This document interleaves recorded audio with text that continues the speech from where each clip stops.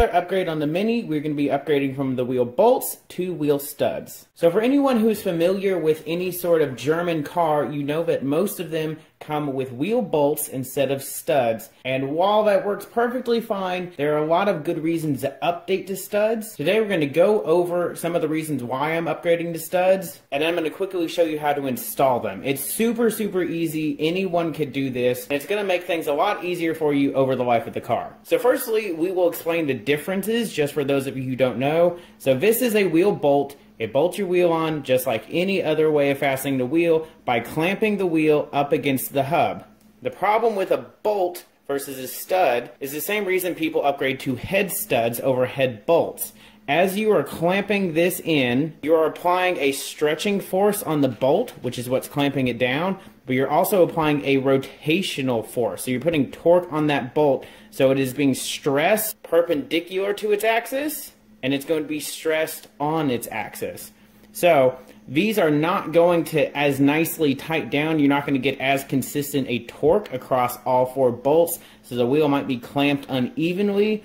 It's also frustrating when you're doing brake jobs and when you're changing your wheels out, because the brake rotor has to line up perfectly with the hole on the hub, and then you have the wheel out here on the sandwich. It's even worse if you have wheel spacers, so you have 4 different holes that have to stay perfectly lined up. So a lot of people use a tool. It's a very long threaded rod that you thread into one spot, mount the wheel with it, and then you take it back out and replace it with a bolt when you're done. I have no idea why the Germans like wheel bolts so much better than studs, but studs are a common upgrade for people who are changing their wheels a lot, or who people want the added strength and consistent clamping force that the stud offers. One problem I was having is I was having wheel bolts that were breaking. I broke 2 of these aftermarket wheel bolts, and I broke 1 factory wheel bolt before I even put the wheel spacers on. And I think part of the problem is just an uneven clamping force. And if one of these bolts is torqued a little bit weird, or you get some binding in between the cone here and the wheel and then keep torquing it, you're just going to put a lot of extra stress on this and they're going to break. Studs should not break on you. Studs should be a lot stronger, a lot safer, and it's just going to be a lot easier for me. The only drawback is A, you have to spend a little bit more money versus the wheel bolts that you already have.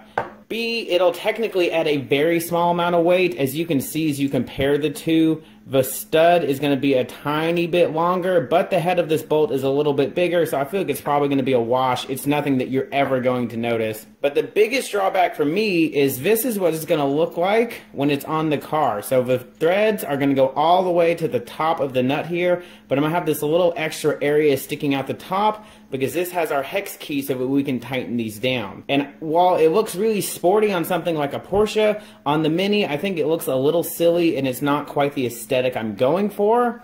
So I might get these torqued down and be happy with them and cut the head off, because if I have to take them back off for some reason, what you can do is you can do 2 nuts on here and tighten them together, and then I can back off this bottom nut. So if I have to take them back off, I can. So while it's not as easy a way to install them, and it's going to be more difficult to get a proper torque on it, but once they're installed, it shouldn't be an issue, and I don't expect to ever take them back off.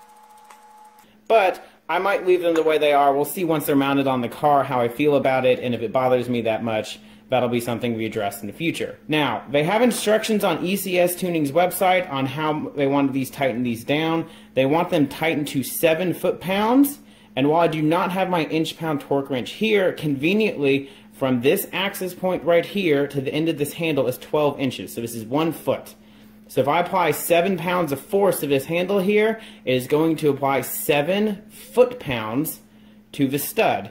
Now these do not need to be tightened down very tight. The only reason you're tightening them down at all is just to keep them in place. Stretch of the stud as it gets pulled by the nuts to clamp down the wheel and the hub, that's what's going to hold your wheel on. So you don't have to worry, you don't want to crank these down too tight. If you tighten them down too much, as you apply load to this, it's going to lean this off axis. So you want these just tight enough to stay, but not too tight. So only a little bit of torque is required. Most companies, if they don't include this little end here, you don't even have a torque spec. You just have to tighten it down to a reasonable level. We're going to be using a medium thread locker because, again, we might need to take these off if the hubs go bad or something like that. We don't want to be fighting with the red thread locker. But ECS Tuning was nice enough to send this out for me. So again, if you guys want some for your Mini or BMW or Porsche or Volkswagen or whatever, check out ECS Tuning. This is how it's going to come. So they just have a bunch of these little nuts and a nice little string of packages. Same thing for the studs. So I'm sure you could order a replacement individually. You call them, you say, hey, I lost one or broke one or I messed up the threads or whatever happened. You can get yourself a replacement. All you're going to need to install this is a thread locker, either a M5 or 3/16 of an inch Allen key.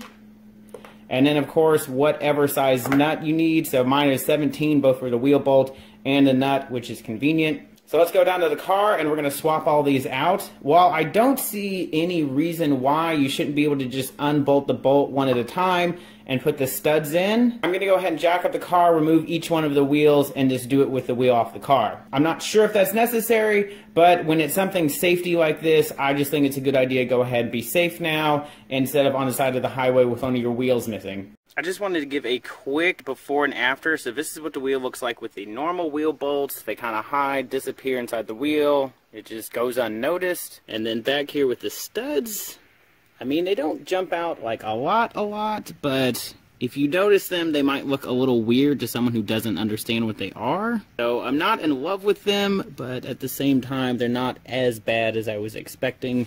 I still think it doesn't really go along with the look of the car, but we'll see if it grows on me or not. So you can see right here the broken wheel stud, so we'll pop the wheel spacer off.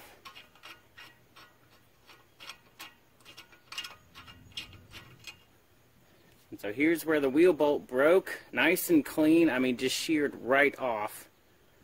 Didn't even know it snapped, just noticed it one day, so that's a little scary. So that's our main motivation for why we're upgrading to studs, is I don't want to deal with that anymore or worry about it. I want to just be able to get my car, drive, and be relaxed. So now that we have everything out of the way, car's jacked up, nice and safe, what we're going to do is we're going to take one of these studs right here, apply just a little bit of the medium strength thread locker, just like that. Not a whole lot, just enough, just a little dab there, just to make sure that it's not going to go anywhere. Get it started by hand.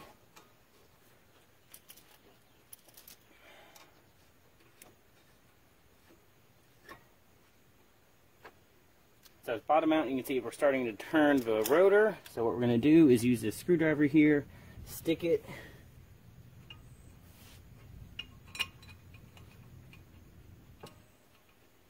so now that the rotor can't move because it's trapped underneath the rotor, we can tighten this down.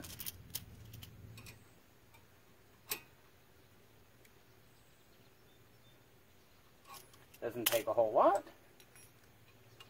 And so we'll do that 3 more times, get the wheel on, and we can torque it down with our nut to 90 foot-pounds.